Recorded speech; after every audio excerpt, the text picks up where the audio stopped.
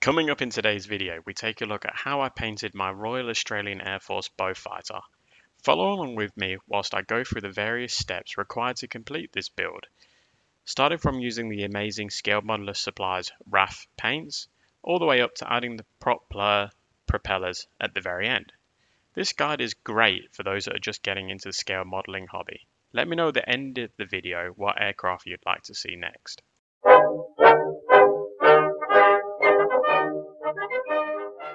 Okay, so the first thing we're going to need for airbrushing are our gloves, and then we're going to need our respirator. So we're using Scale Modeler Supply paints today. I'm using the Lancaster set, and these are solvent-based paints, so they kick up a bit of a stink and obviously not as good for you as what acrylic would be. So make sure you're using the correct personal protective equipment where you seem fit. And then we're going to be using the British interior color. So this is fantastic green color that's obviously going to be for the interior, as the name suggests. And these paints were sent to me by Scott over at SMS. So thanks once again for them. If you haven't seen my first video on this paint set, I'd highly recommend it. I'll leave a link in the description for that one.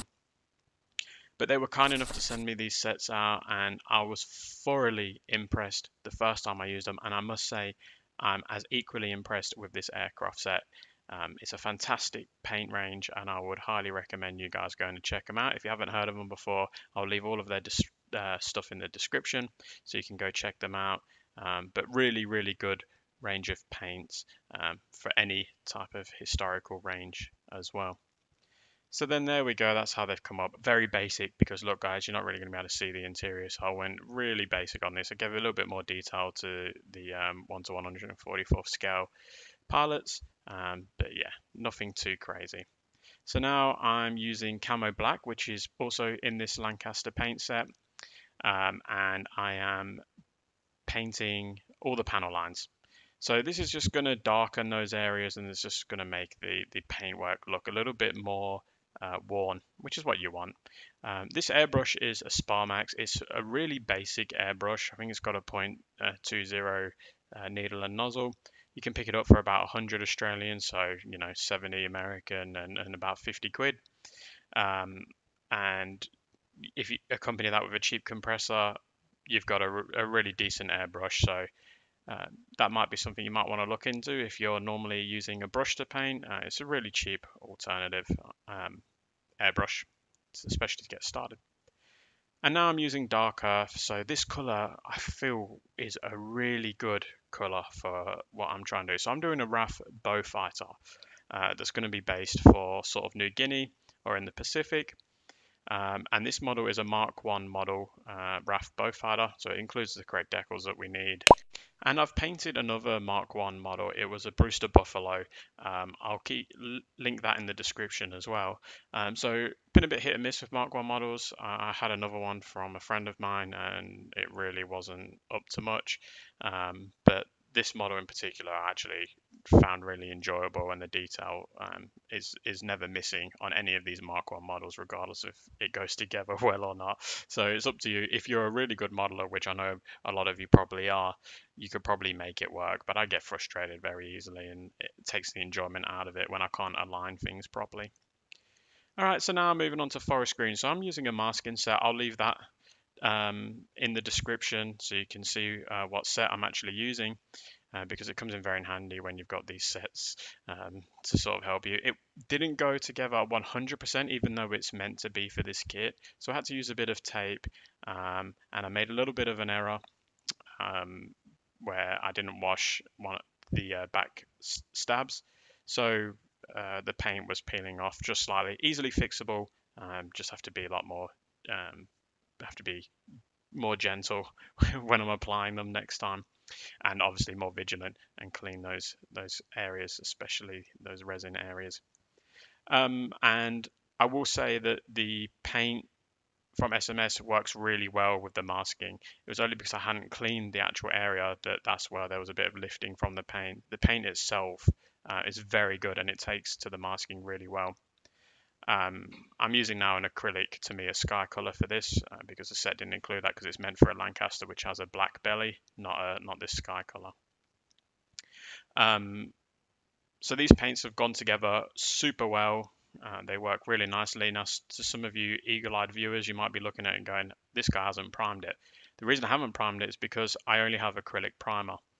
And if I use acrylic primer and then put this solvent-based paint over the top of it, you can actually get where the heat of the solvent base will heat up the acrylic primer, and you start getting little holes, not holes in the model, but holes in the paint where it's sort of like burnt through.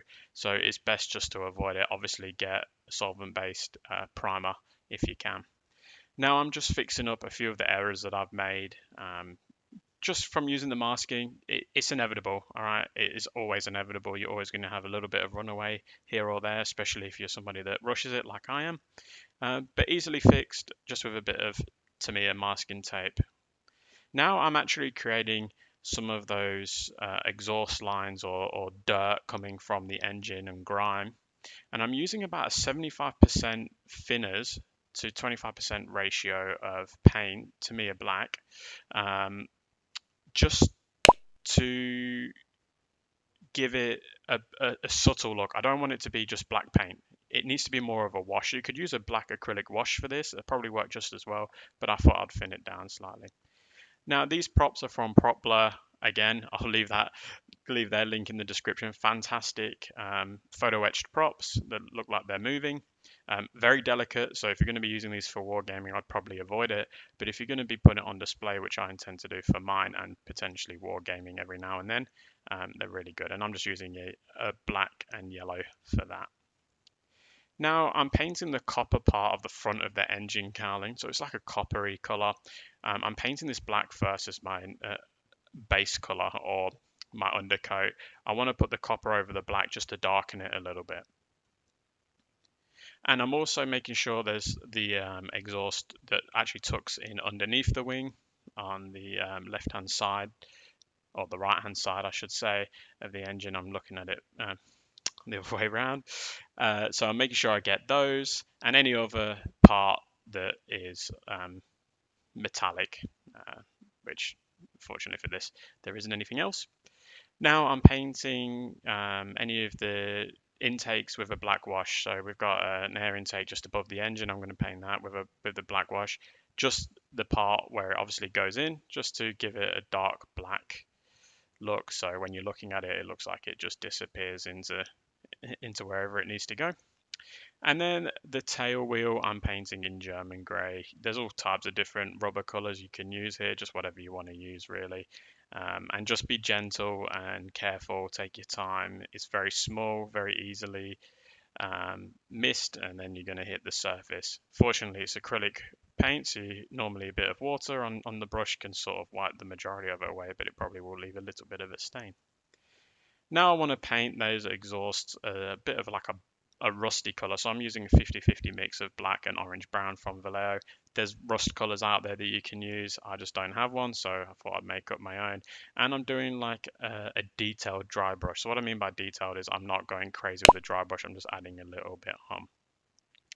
Now I'm going with the decals, so I'm using Microsol to start off with. I've done a video on that as well, on how to use decal applications properly. But I soak the decal in water and place that on top of the Microsol, and then I adjust it to where I want it to be. Once that's done, I'm now going to brush from the middle of the decal out to get rid of any of that Microsol that is underneath it. Want to make sure that it's nice and flat, it's not going to be moving anywhere. And then I give it another hit of Microsol, and then I repeat the process again. I'm getting this ready for the micro set that I'll be putting on next. So again, just rolling away in the middle of the decal, just rolling it out, getting all of that excess out of the decal. Now don't smother it on. If you put a puddle of this stuff on your model, it might actually end up burning through the paint, which obviously you won't want. Now I can hit it with some microset. And once you've hit it with microset, you want to leave it for a few minutes. You actually see the decal start to like almost bubble away. And that is the microset working, and it's going to start conforming to that surface. And then you can use a Stanley knife or anything like that to get into those panel lines. Because you want the decal to look like it's been painted on, so it's obviously going to be in those grooves or in those panel lines, and that's what this micro set is really good for. And the Stanley knife helps with it because it needs a few coats. It just depends on the decal, but the Stanley knife just improves and speeds up that process. Now I'm using an enamel wash. So before I use this enamel wash, I want to give those decals another coat of a gloss varnish. Then I'm going back over um, the panels, but with this enamel wash. So you can see I'm just placing dots down here, and that wash is running without me having to drag my paintbrush across there. It is also good practice to add a little bit of thinners to the wash just to help with that process of the actual wash running. It's not a super crucial step, but it will help with that wash to run, thus not needing to use your brush to do a ton of work. So how long do I keep it without cleaning it? I normally leave about half an hour, and then I'll come around with a cotton bud and just a little bit of thinners on that brush, and I will just start cleaning away. So you can see I'm actually going in the direction of flight. So obviously when they're going forward, it's coming across the wings or over the wings. So I'm making sure I'm doing it in the direction of flight. So whatever wash is left is sort of helping to weather the model as well. So just to darken it just a touch. Obviously these wouldn't have been getting cleaned every day, and there are obviously a lot of wear and tear on these sorts of models. Now I'm going over the start of the engine with copper. So it's sort of like a coppery color from the photos I've seen. So I used copper from Vallejo, but I added a bit of black to it, just a touch, just to darken it, and then I'll go over it again with an acrylic wash because I really want it to be a lot darker. The copper color is really bright. I should expect it to be. But obviously, as I said, with wear and tear and flying through dirt and smoke and all of that, that's really going to get really dirty really quickly. So we darken it up and we use that acrylic wash, as I just said.